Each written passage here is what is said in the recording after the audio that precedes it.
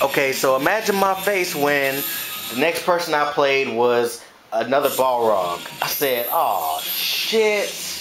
Damn, not again. More? More? There's more? Shit, man.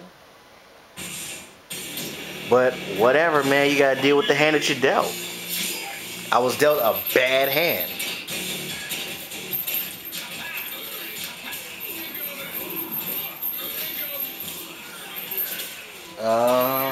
Clashing, got that. So yeah, I'm feeling pretty comfortable. Oh, he rushed right through that.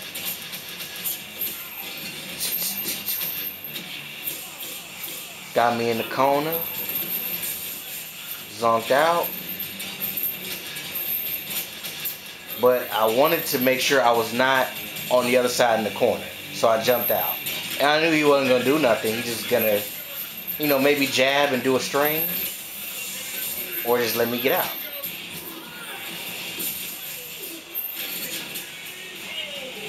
And I was able to clutch that out. I know if he came on the other side, when I slid underneath, he was going to press a button or try to throw. So that's why I do that. A lot of players get hit with that.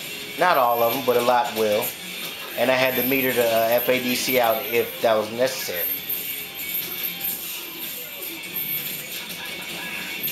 Was able to crouch and medium punch in the zonk on that armor.